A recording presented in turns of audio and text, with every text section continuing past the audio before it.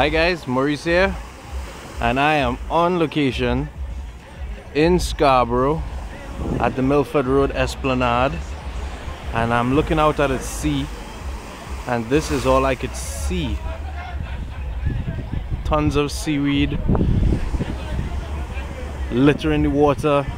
The waves are actually looking red. Ah boy, it's all up on the beach. It's blocked up the river, and it is quite a sight. All the way down the shoreline, the waves are even looking red.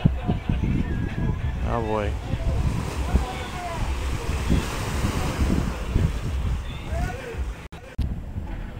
Here's another look at the seaweed again. As you can see, I hope you could see, the top of the water is red, and it goes all the way across to the boats. I wonder how it's affecting the boats and the engines when they got to make their way across the fast ferry between Trinidad and Tobago. Oh my gosh.